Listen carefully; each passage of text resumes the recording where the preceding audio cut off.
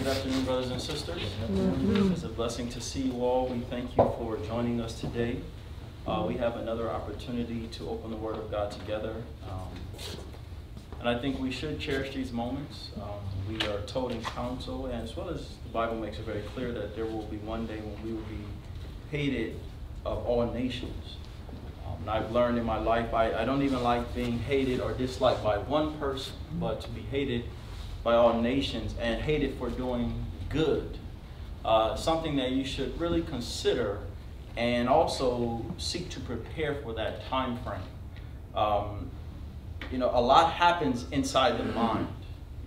Usually when something happens outwardly, we say, okay, that's the response. But for many, a lot takes place inside. You may never see someone explode, but inside, they've exploded. And what we'll learn is, unless Christ ultimately changes our heart, then the crisis that we are approaching, we will not be ready for. All that you're seeing in television or in the news, you have to be reminded that the purpose behind it all, Satan's purpose behind it all, is to bring about a national Sunday law. It's not for this group to fight. It's not for those people to fight. It's not for those people to disagree. All of the foolishness and all of the little conspiracies and all the little things happening, you need to be reminded that Satan's goal and desire ultimately still is Sunday law. Bottom line, the small pockets of issues are just to get us to that point. Those are not the real issues. I think have you ever heard of the term smoke screen? Yes. Yes? You know, smoke screens are really effective, brothers and sisters. Oh, yeah. They don't use smoke screens because they don't work. They don't use decoys because they don't work. They actually use them because they are extremely effective. And the saddest part would be if the decoy is something that catches our attention and we're off focus. So with that, we're going to have a word of prayer. We're going to do part 2 of Living with the Curse. And then my desire will be to ultimately go right back into the trumpets. I'll do a small review. And then we will go back into the trumpets. But I do want to finish up what we started last week on living with the curse. So with that, we're going to have a word of prayer. And then I'm going to begin our study. Let us pray.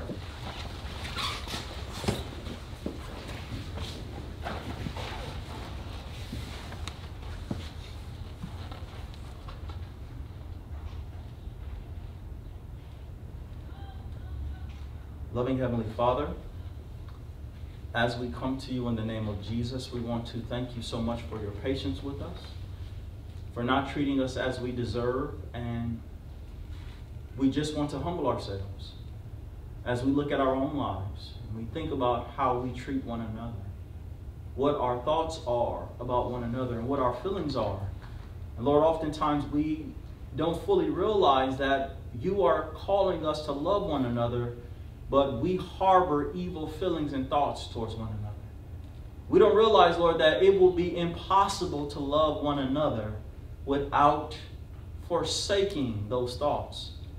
As you have stated by your prophet Isaiah, let the wicked forsake his ways and the unrighteous man his thoughts, and let him return. Lord, may we always be clear that as long as we keep our own thoughts, we have left you.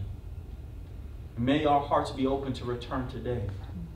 May we be willing to give up our thoughts about other people and think about them the way you think about them, with unconditional love and regard, with a desire to always serve and pardon. Lord, this is how you think of us. But Lord, we have our own opinions. We have our own ideas. And Lord, we are so often unwilling to give them up. We want to hold things to people and judge them based upon what we have seen and not based upon love. We need your help. Lord, we're asking for your Holy Spirit today to make things clear. We don't want to be a part of an ecumenical movement that destroys true religion. We want to be a part of the movement that brings the fall of Babylon. That brings not only the fall of Babylon, but it also brings first the fall of an evil character. May you give us your Spirit this day. May we seek to understand, but also to surrender to your word. Above all, we're praying that Christ will be exalted before us, that our hearts will be drawn to him from this world. Bless us to this end, Lord. May you accept our worship, and may you give us wisdom and understanding. For we ask and pray in Jesus' name. Amen. Mm-hmm. Amen. We have been studying this idea of being blessed. Last time we were together, we began with understanding what it means to be cursed. We briefly talked about what it means to be cursed, and we showed how being cursed and having a woe upon us are in many ways the same thing, or they can be applied the same way. When we talked about a woe, we were talking about having a hope that is not really a hope for good, but it is a false hope. Whenever there is a woe upon a person, it represents hope of destruction, hope of something terrible. And oftentimes you'll find in the Bible that God says that there is a woe upon you. Specifically, Matthew chapter 23, Christ identifies that there is always a woe upon hypocrisy. And that just means that if we know to do right, but we don't do that, or if we are not living up to the light that we know, or we have a high profession, but there are no corresponding works, then there lives a woe upon us. And oftentimes we are aware of the woe. We know that the end is coming. We know that it will not be good in the end. That is not God's desire. In other words, God does not want it to be a woe upon us. He does not want us to be cursed. When you see curses in the Bible are often associated with one who has a duty, who neglects the duty. Let me give you an example. If you ever read about tithe and offering, what does the Bible say when we neglect that duty of tithe and offering? What happens to us? We become cursed with a curse. So I'm just giving you that example just to as you consider these topics and go back and study them, you'll see that these things are associated with specific experiences. You don't ever want to have duties in your life that you leave neglected or unfulfilled. Why? Because that leaves a curse upon the individual. And the curse doesn't necessarily mean that a bad thing is going to happen. A curse often represents that in not fulfilling the duty, the bad thing has already happened. Did you catch that? In other words, sometimes people look and say, well, I didn't do that, I neglected that, so now I'm cursed, so now a bad thing is going to happen. Not necessarily. The curse was not fulfilling the duty. The blessing was actually in doing what God asked you to do. So when it is neglected, that actually represents the curse. I hope that makes sense. Okay? So we're going to look at a couple of these things again in the Bible. First, I think it's important to begin with a promise on this topic especially. Let's go in our Bibles to the book of Deuteronomy. And we're going to look at Deuteronomy 23. Deuteronomy 23. We're going to show how all of these things are directly tied to the final crisis. Brothers and sisters, we are, in many ways, waiting for the next big event. And the next big event, as far as we are concerned, is what? Sunday law. Sunday law. What precedes that event? Close of probation, okay. There was something else I was actually looking for. Natural disasters. These are right, but there's something else I was looking for. Maybe this is not a good question. Jesus standing up? Nope. I'm asking, the image of the beast must be formed. Okay, so what precedes the Sunday law is the image of the beast. We're told in counsel that this is our test. Okay, now that's biblical. Okay, it is biblical that the image of the beast will precede these experiences. When you look at 2 Thessalonians, the Bible says, before that day comes, what must come first? Falling away. A falling away, which represents apostasy in the Bible. Okay? The image of the beast represents apostate Protestantism. Let me just write protest. So this idea ultimately is the same as falling away. I always said while we were talking about, the time when everyone was saying the protest is over. And I was thinking about that deeply, and I said, the sad part is that we focused on that protest so much. And the reason why I said that was sad, because the reality is, do you know, brothers and sisters, that the protest first affects our life? Yes. We are to protest Rome, but did you know it doesn't make sense to protest Rome when my life is out of order?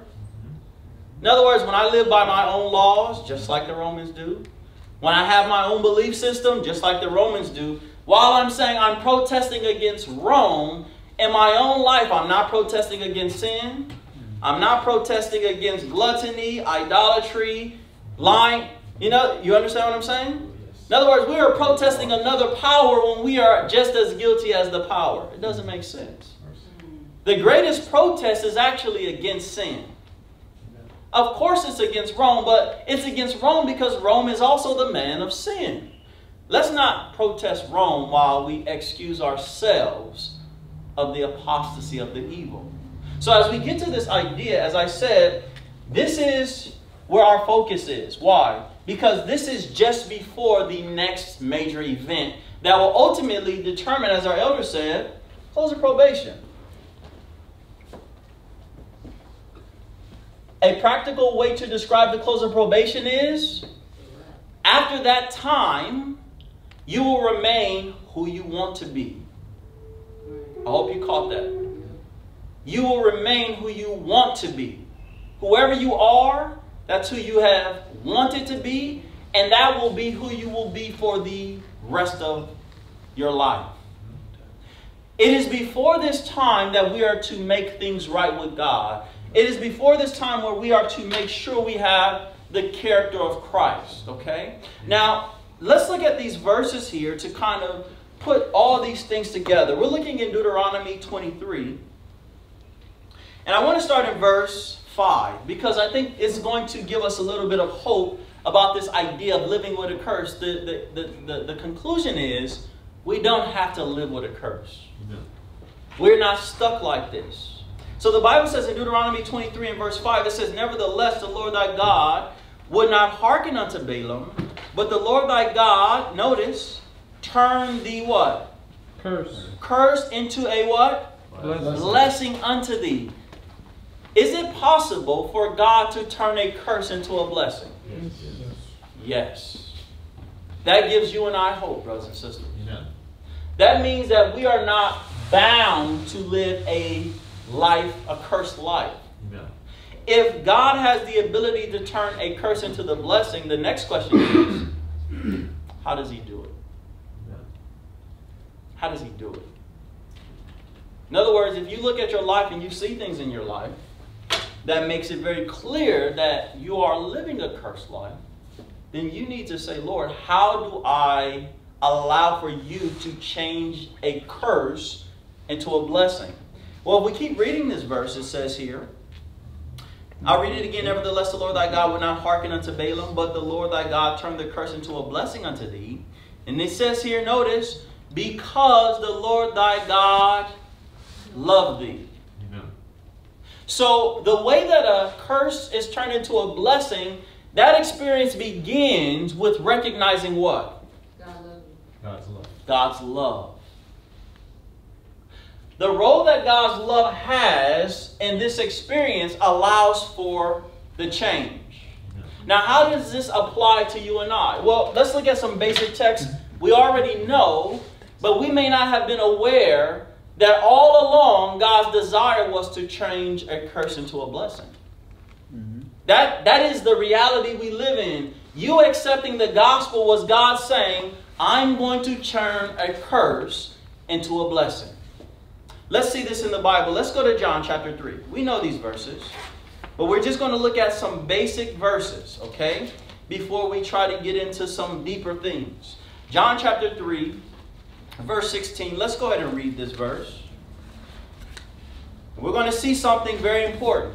And that is, if you don't get rid of the curse, as I said, there's a woe upon you. But really, we're going to see that that woe ultimately represents destruction. The Bible tells of a people who are living and waiting for destruction. The Bible refers to them as children of wrath. That means that no matter what, they're going to be destroyed. Have you ever heard someone say about a kid, like, you're just going to be hard-headed, or you're just going to be bad? And then when they look at the kid, they don't look at the kid with any hope of a better future. They look at the kid and they see how the kid is acting and they say, this kid is going to be terrible when he gets older. Could that be said about us in our Christian experience? In other words, the people don't just look at kids and just say that they're bad, do they? There's a witness. In other words, they watch the kid and the kid is consistently stubborn, continuing to do bad. That's what leads people to look at that child and say, this kid is just going to learn the hard way. This is going to be bad for the kid. Could that be said about our Christian experience? As you look at your life, is there a history of doing good where one could look and say, this person is going to be saved, or is it the opposite? We can only answer that question for ourselves. And we must answer that question soon because, again, this is where we are headed, brothers and sisters. But what we often forget is that this is preparation for the Sunday law. In other words, people who receive the mark of the beast at the Sunday law are ready and prepared to receive the mark of the beast. We like to think that everybody's going to be there standing and fighting and saying, I'm going to resist it. That's not how it works, brothers and sisters. The Bible doesn't illustrate that.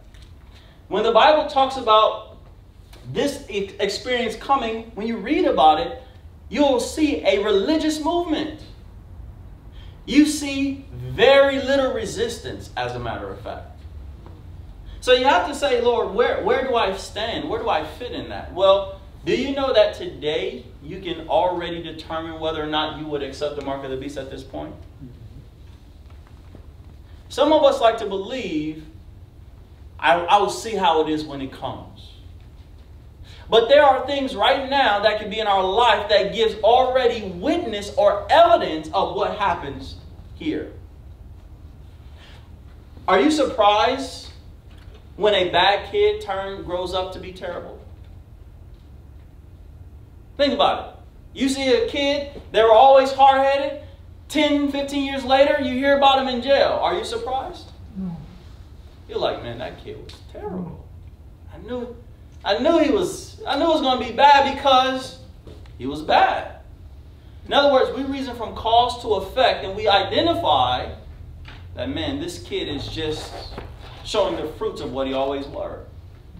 We do the same thing for a kid that's intelligent, that uses their time wisely. We say, man, this kid is going to grow up and be something big. We already do that in real life, but when it comes to our Christianity, guess what? We act as if that principle doesn't apply. We think that we can live however we want, and then somehow when we read the 144,000, we get excited like, man, it's going to be nice. That's a false reality, brothers and sisters.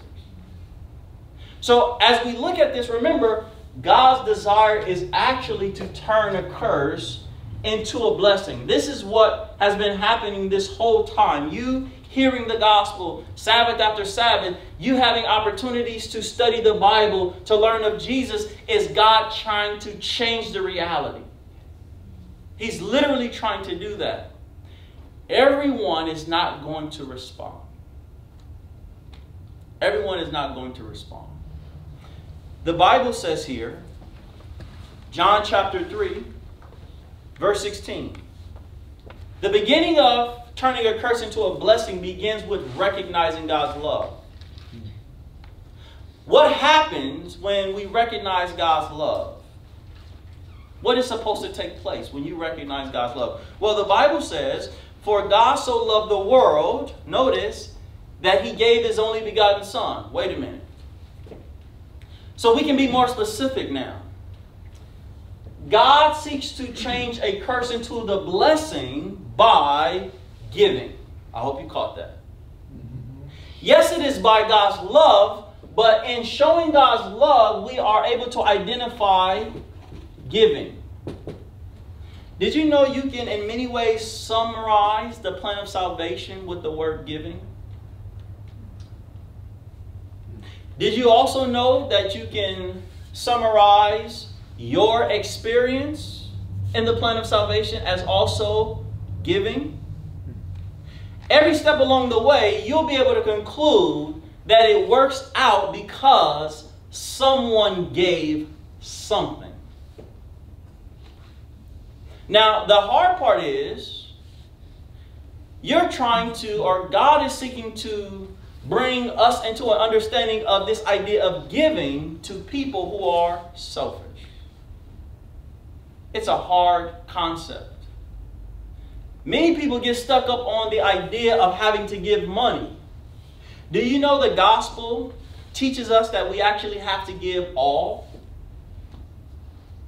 You have the great majority that are stuck on the money issue. How much do I have to give when the Bible actually teaches you have to actually give everything? Now, we're going to see, brothers and sisters, that the reason why God says that is because God understands that whatever you hold back is an idol. So you can say, well, there's things that I don't want to give up if you want to. But it represents idolatry. I'm reminded, it's not our study, but do you remember when God was bringing his people back into right relation? And he says, well, before we move forward, take all of the gods that are in your ears. Those gods of gold. And he began to describe their lifestyle. And he says, all of that you have to actually give up. In that request, they were actually changing religions, brothers and sisters. They did not fully realize what they were involved with. But if you really consider, you know, the earrings that they had. You know in the Bible that a hole in the ear represents slavery? So those earrings simply just represented that they were committed to another religion. That's all it represented. And God was saying, if you're going to be committed to a new religion, then there has to be some changes made. This is the same thing for us. What God was really doing for them was removing the curse, brothers and sisters.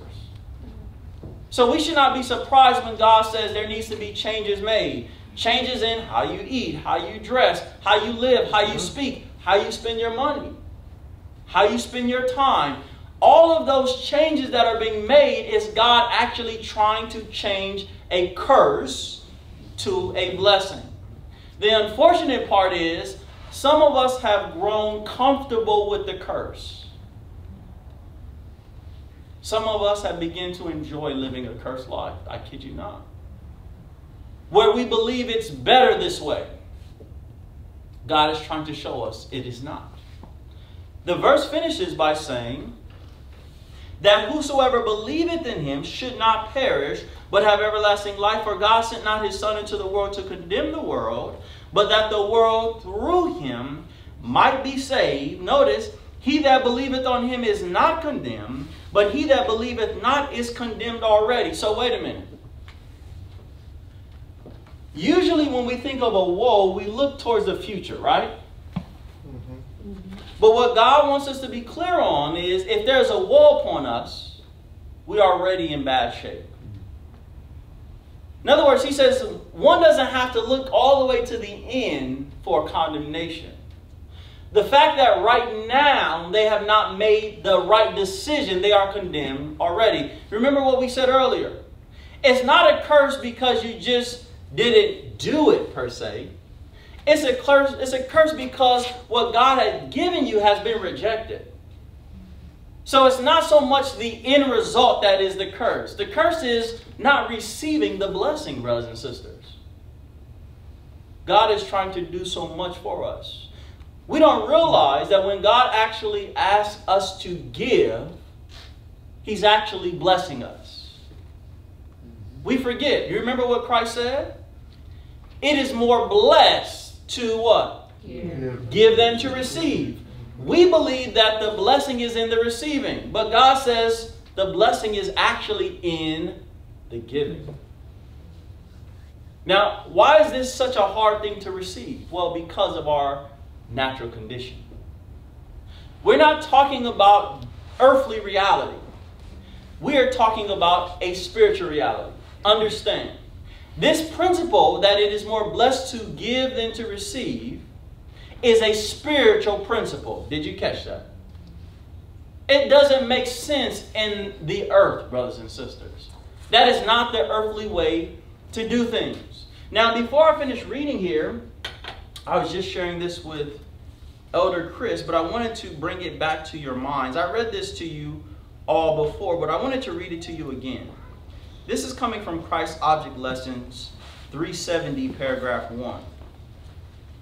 Listen closely. Now, we're going to finish up in the Bible, but we're going to actually see, brothers and sisters, that when God finishes his work, he does it by giving again to the world. He's already given Christ, but God, before he closes and ends everything, there's one more thing that he's going to give to the world. Do you know what it is? Christ again. All of you. I hope you caught that. See, there's one more thing he's going to give to the world. Yes, there's one more thing that God is going to give to the world before the world ends, and that is you. Me. Our lives? His people. Do you think they're going to be accepted? Did they accept Christ or did they reject Christ? You see, ultimately what brings the world to its end is the rejection of the blessing that God offers. It's going to happen again. They did not receive Christ. Do you know Christ says, if they have done it unto me, how does he end? They're going to also do it to you. What does that mean? That means that in the end, just like I was given to the world, my Father will give you to the world. But they will also reject the blessing. They will choose the curse over the blessing. Listen to this. This is a practical way to understand what we're discussing. This is coming from Christ Object Lessons 370, paragraph 1. It starts with, after relating the parable. Okay? It says, after relating the parable, Christ says, the children of this world are wiser in their generation. Are in their generation wiser than the children of light. That is, worldly wise men display more wisdom and earnestness in serving themselves than do the professed children of God in their service to God or to Him. Did you catch that? Was God saying that what they're doing is good? No. He was saying the earnestness. When you look at these businessmen, I don't know if you've ever met businessmen that are about their business, brothers and sisters. Listen. They are so zoned in into what they're doing. They can't fail. They're just zoned. I've met few Christians that are that way. To where everything is associated with this. These businessmen, whatever they do is associated with their business. When they make a decision on how they spend their time, on where they go, how they spend their money, everything they do, they make it in reference to their business. But when it comes to Christians, are we making every decision in reference to the coming of Christ? Or is it still, well, Chapman, this is what I want to do. This is what I think is best. Or am I making plans and ambitious for myself and not the kingdom of God? That's really the question. It finishes by saying here, so it was in Christ's day. So it is now. She says, look at the life of many who claim to be Christians. Last night we were on the conference line doing a study on the most expensive mask. And we were showing how this just represents how many are going to take the costume of being Christians and spend their life buying it. In other words, they're going to be lost in the end, but they just wanted to look like a Christian. There are some masks that cost $1,000. But when you really think about it, someone who puts on the costume of a Christian who doesn't really live as a Christian has really purchased the most expensive costume. They purchased it with their life. It was a waste. They were a Christian in this world, but for what value? Just to die in the end. As we read this, she's showing us here that this is a common experience. There are many who say they're a Christian, but it's not so. She finishes by saying here, the Lord has endowed them with capabilities and power and influence. He has entrusted them with money that they may be co-workers with Him in the great redemption. Listen to this, she says. All His gifts are to be used in blessing humanity. Did you catch that? All the gifts God gives us are to be used doing what? Blessing humanity. Blessing humanity, or we've identified that means giving to others. It says here, in relieving the suffering and the needy.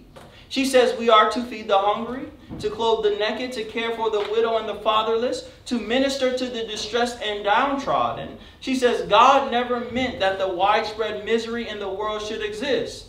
He never meant that one man should have an abundance of the luxuries of life, while the children of others should cry for bread. Now here's where she makes it practical. This is where it hurts, brothers and sisters. She says the means over and above the actual necessities of life. Did you catch that? The money that we have over and above the actual necessities of life, she says, are entrusted to man to do good, to bless humanity. Now, how many Christians are there really? Above and beyond. You see, things like this really help us to see that we eat bad. I'm not saying we eat bad things, but that we eat bad in the sense of some of the things that we're buying represent a luxurious diet. Because it's well beyond what we need to actually survive, to just have health. We want the extras, brothers and sisters. We don't realize that we don't believe that it is more blessed to give than to receive. We believe that it's more blessed to receive. We're going to show that that is actually Satan's ideology. As a matter of fact, this is Satan's issue in heaven. I will be like God. He did not realize that God was a God who gives. When it came to giving, he recognizes that he doesn't want to be like God anymore. He wants to be Satan. Is that the case for God's people? That when we recognize that we have to give more than we want to, we don't want to be Christians anymore? Is that the case, brothers and sisters? The last part of this statement before we go to the Bible and close, she says, the Lord says, sell that ye have and give alms. Be ready to distribute, willing to communicate. When thou makest a feast, call the poor, the maimed, the halt, the lame, the blind. Loose the bands of wickedness, undo the heavy burdens, let the oppressed go free. Break every yoke, deal thy bread to the hungry. And it goes on. And just so that you know, these are all Bible verses. She's giving witness after witness of what true Christianity looks like. True Christianity in the end of time is not church going, brothers and sisters. Amen. It looks more like giving to others. Let's close in the Bible. The Bible says here, if you go to the book of Proverbs, let's go to Proverbs 19. If someone asks, are you a Christian? The average churchgoer would say, of course I'm a Christian. But if somebody came and says, have you been giving? We may not have the same response. We may not be so ready to say, sure, I'm giving. As a matter of fact, if we go back to our life, we may see a few times where we gave something. We may find, brothers and sisters, that we have been setting up our whole life to be on the receiving end of it. We have to examine ourselves. Do we really look like Christ in the end of time is the question. The Bible says in Proverbs 19 here, Proverbs 19, I want to jump down to verse 7. I'm sorry, not verse 7, verse 17. The Bible says here, Proverbs 19 and verse 17, it says, he that hath pity upon the poor lendeth unto the Lord, and that which he hath given, notice, will he pay him again. I've had some really close friends in life. And I remember in some of these experiences as I'm talking to them about some issue that's going on, some of the really good ones will be like, whoa, whoa, whoa, whoa, whoa, I know you're not about to ask me for some money. I'm talking about close friends, brothers and sisters. I was not about to ask them for anything. I'm just telling them, they ask me how I'm doing. Man, I got to do this, take care of this. And in the process, they're like, wow, whoa, whoa, whoa, wait. I know you're not going to ask me for no money, right? Close friends. It's hard for us to give, brothers and sisters. Just think about it. If it's hard for us to loan, it's much harder to give. Many people will say that they are givers, but you can't ask them for a loan. Yet they would think, I will give as much. No. If you won't even loan, you are surely against giving.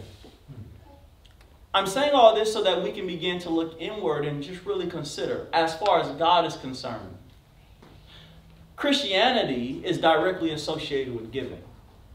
Money is a part of it, but brothers and sisters, many are more stingy with their time than their money. And they're very stingy with money. Hey, can you, on that day, I gotta. And really, brothers and sisters, you know what I've learned about life? We like to make sure we have extra time to do whatever we want. It's very rare that you come across people that are so busy that they don't have no time. When we say we don't have no time, we're saying it just like we use money. People say, can I have some money? We say, I don't have any money to give. That doesn't mean we don't have any money. It's just that the money that we have, we've allocated to the things we want it allocated to. We're the same way with time. When people say, I don't have time, that doesn't mean they don't have time. You know why? Because humans have a tendency to make time for themselves. How do I know? Because we have a tendency to spend money on ourselves. We use time and money the same way. And for both of those, God says, are you willing to give? I want to share two more texts in closing. Go with me in your Bibles to the book of Titus. Titus chapter 2. In verse 14. You know, brothers and sisters, when I read about Judas, I never thought myself to be like Judas. Why? Because in my mind, I'm like, listen, I'm going to be real. I'm not going to be faking it around Jesus. But as I began to look at Judas more, I began to see that for Judas, it wasn't just the idea of being fake. Because for Judas, he actually thought his way of thinking was reasonable. Did you know that? Judas wasn't... We paint the picture of Judas as if he's in the background looking like, oh yeah, I'm going to get all the money. That's not how it was, brothers and sisters. Judas was a man of money. He had dealt with finances throughout his life. He was very wise and actually good with money. He was just being his natural self. He's like, these guys, that's why they're broke fishermen. Right. Because they don't know what to do with money. And look at this Christian Christ guy. How are you going to save the world without money? He looked at him and he thought his opinion of how things should be was actually the best way. He did not realize that Christ was actually a rich man that gave up everything. Mm-hmm. Do you know if Judas knew that, he would have probably said, I don't want to follow you. A rich man that gives up all his money for the poor? No. That doesn't make sense to me. That would have been Judas's conclusion. And brothers and sisters, it's the same for us. A lot of the things that are taking place, they don't fit into our Christianity because it doesn't make sense. And really, it just means that we're not looking for God's will. Somewhere in our Christian experience, I just want it to be the way Chapman wants it to be. I just want it to be the way I want it to be. Many of us are managing our Christian experiences that very way. But the reality is, that's just continuing to hold a curse, brothers and sisters. The Bible closes here. We want to look at these last two verses. Titus chapter 2. I want to read here in verse 14. The verses I'm reading have to do with Christ's example. And what you will find, brothers and sisters, as you go through Christ's example throughout the scriptures, one of the things you will always see associated with what Christ is doing, he always summarizes his entire experience on the earth as giving. Did you know that? All through the scriptures. He summarizes his example, his experience with the word, I was given. I was given. Well, Christ, what were you doing for sinners? I was giving for the sinners. Well, what were you doing to redeem? I was giving to redeem. Every single place you look at what Christ is doing, his answer is, I was giving. How does your Christianity look is the question.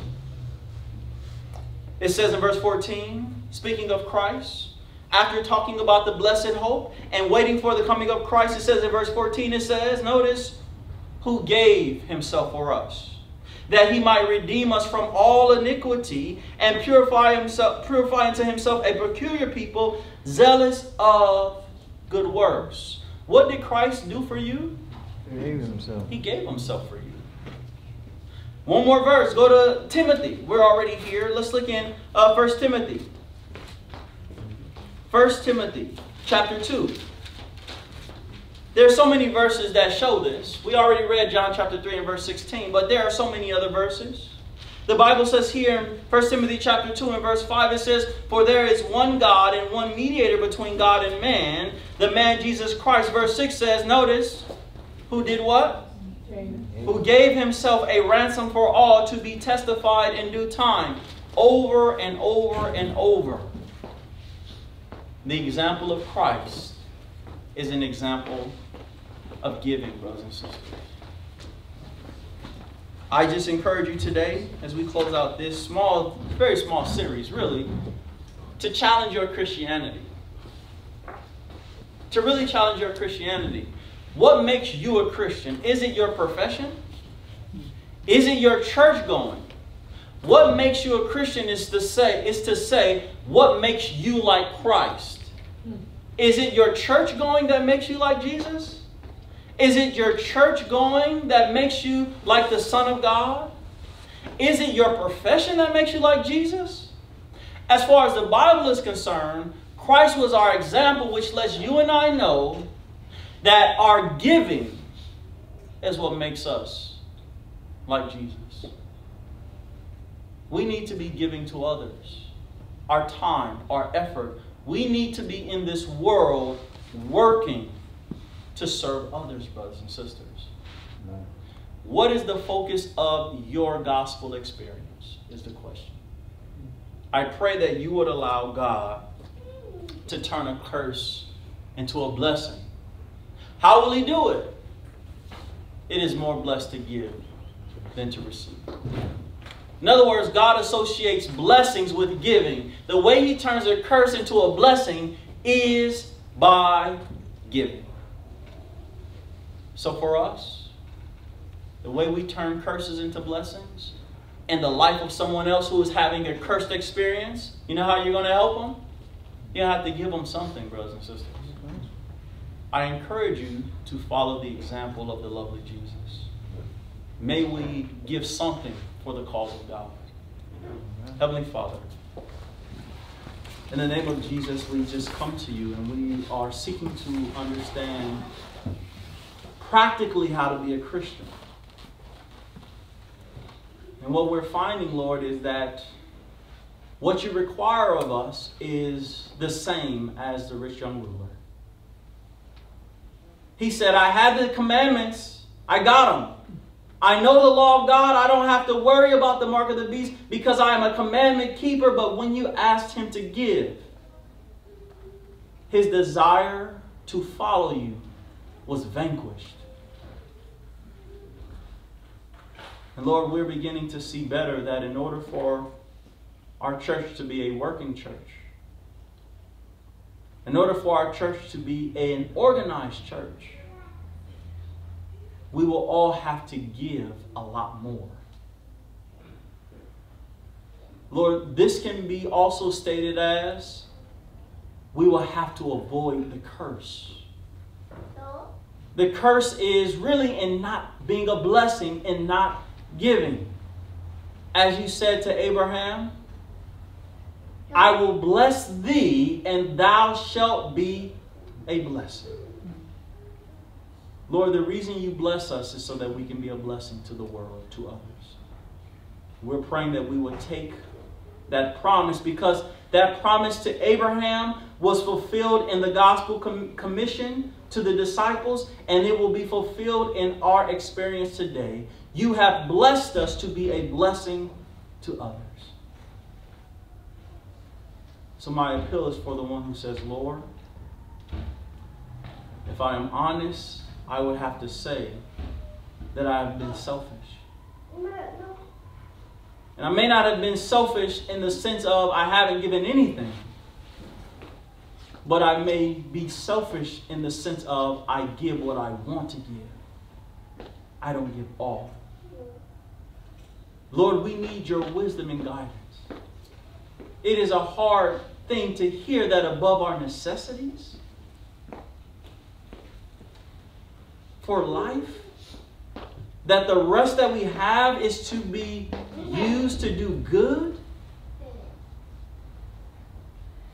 Lord, we need your help.